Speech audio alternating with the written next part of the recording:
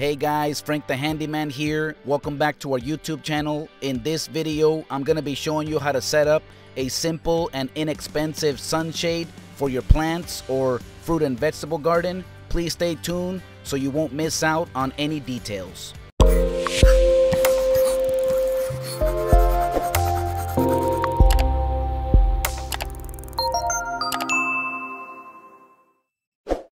If you want to learn how to do all kinds of handyman DIY projects, including home renovations, then you're in the best place here on YouTube.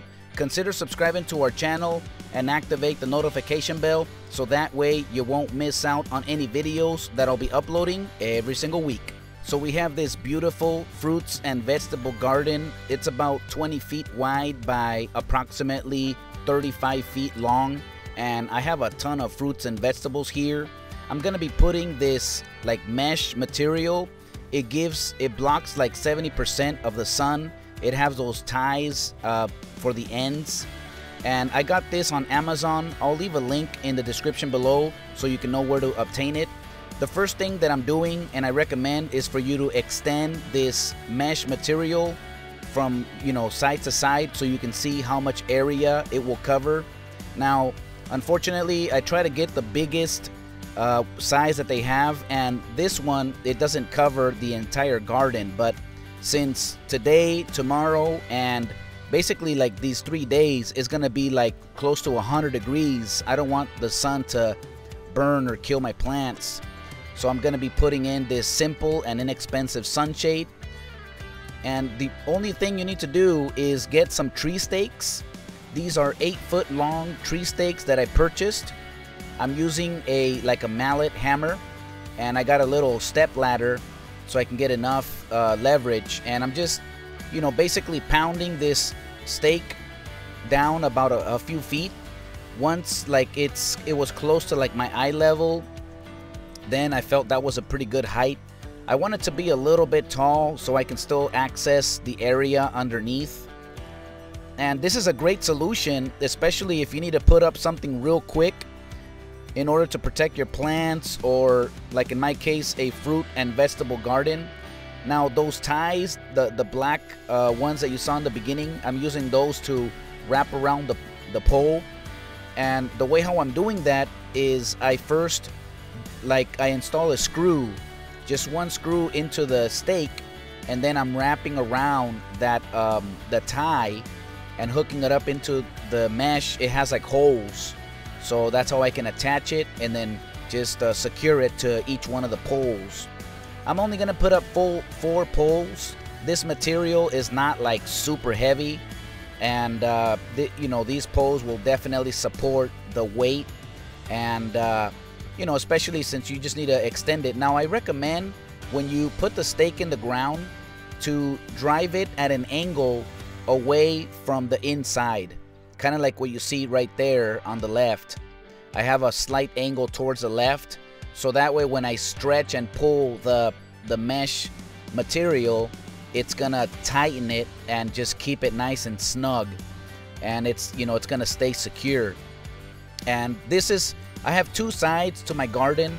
In the middle, I have like a paver walkway, so I purchased 2 of these sunshades that it's basically gonna help me to cover the majority of my garden in the middle. On each side, I mean, it's gonna be exposed, but it's only gonna be a little bit of crazy heat on it. And I checked it out like a few days later, and thankfully none of my plants died.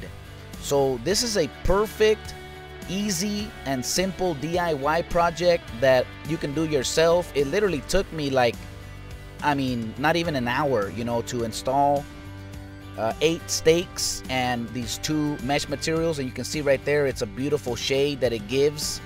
And this is how I basically just wrapped it around. I have the nail that helps to that way it doesn't go anywhere. Even with the wind, this material, it's not gonna go anywhere. So I got the one side in place. I'm gonna go ahead and put this other side as well. Each one, it's gonna have its own 4 stakes. I was hoping to use the middle one, and I probably could have, because along each side it has several holes. So like instead of extending it all the way, I could have probably used like a different hole, but it didn't work out perfectly. So I just decided to put 4 stakes for each one of these materials so I can get it as, you know, secure as possible. Now there's me, I'm putting on the second one over there at the entryway, and it's gonna overlap a little bit at the center, but that's totally fine. The more shade I can get for all of these plants, the better, especially since I recently planted, you know, some broccoli, and I have some spinach, some carrots. I have a little bit of everything. Cucumbers, zucchinis, tomatoes, potatoes, radishes. Those big bushes that you see right there on my right, those are raspberry that they're doing really great. I have some blueberries as well, green beans, strawberries, corn. I mean, pretty much like all the produce that you can think of, the most common ones that you can get at the grocery store, I have it planted over here. And this garden is the perfect size, you know, like for all the things that you want to put in there. And then I have the walkway in between. This is a great setup that I highly recommend for you to do it. Actually, in one of my videos prior, a little earlier than this one, I uploaded a few of them showing you how you can make your own garden. This area, it used to be all grass like the rest that you see around, and I actually like tilled it up. I removed as much grass as possible. I brought in a bunch of like garden mulch. I mixed it all in there. I put the fence around to protect it against the deer, and I've been weeding it, you know, every week. And honestly, like, I love how this garden turned out. It's a perfect size.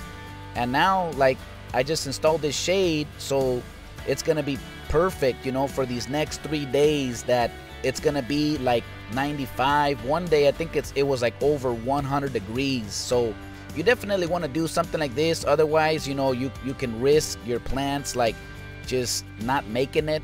So that's pretty much it, you know, of how you can install a simple and inexpensive sunshade to protect your plants or a fruits and vegetable garden. I hope you liked this video. Please consider subscribing to our YouTube channel and activate the notification bell so that way you won't miss out on any videos that I'll be uploading every single week.